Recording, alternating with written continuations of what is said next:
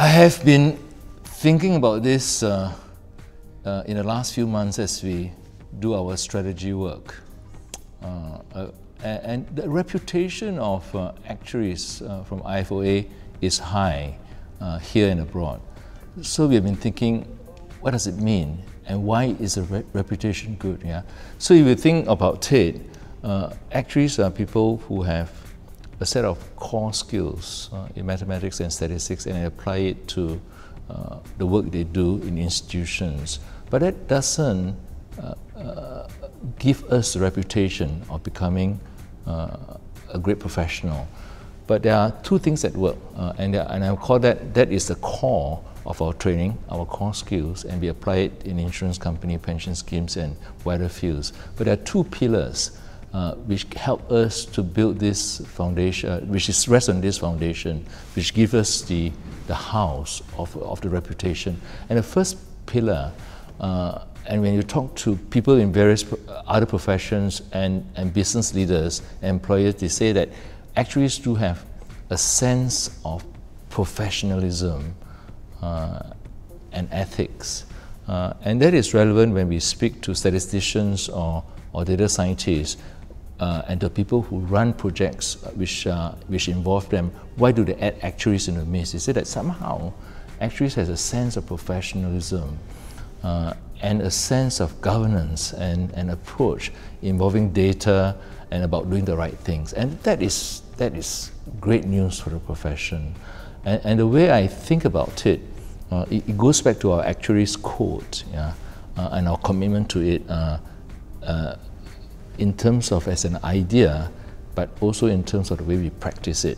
And the code talks about impartiality, talks about compliance, talks about integrity, talks about communication, talks about competence and care, and the last one was about speaking up.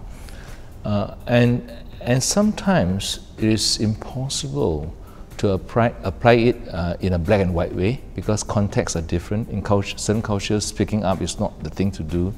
And when you talk about compliance, to what degree to do compliance? And the way we frame it is that the actual reputation is really like a bank account. It grows if you put a credit, and if you do a mistake, or if you are not diligent, or you make a mistake, it's a debit. Yeah, but over time, our obligation is to add to that fund to make sure the account grows. Yeah, so over time, our reputation will grow, and that will be a credit to ourselves, to our employer, and to the IFoA. So our obligations as actuaries is to make sure that our behavior and our actions will create a positive contribution day after day. But it doesn't mean that we can be perfect. Yeah?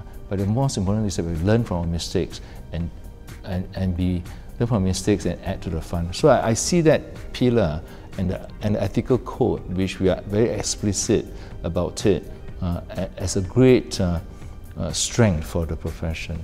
And the second pillar, which I think adds to our reputation as a professional actuary, beyond that of a mathematician or a statistician, is our ability to have business sense and commercial awareness.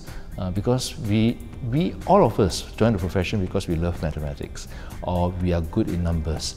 But we were more than mathematics because we want to do something practical, whether it's in insurance or pension scheme. So I think on these two pillars, which is our heritage from the past, we need to nurture and keep. Because whatever we do with our core skills and wherever we work, these two pillars will define us as a professional actuary. Actuary is not someone who only works in an insurance company. It's not.